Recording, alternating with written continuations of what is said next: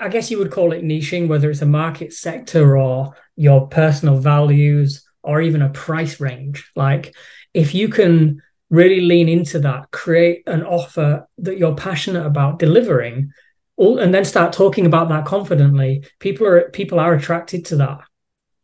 The problem that we all have is just we don't get out of our own way enough to actually do it. We're like, oh, is this the right thing? Or is this the right person that I want to talk to? Is this the right price?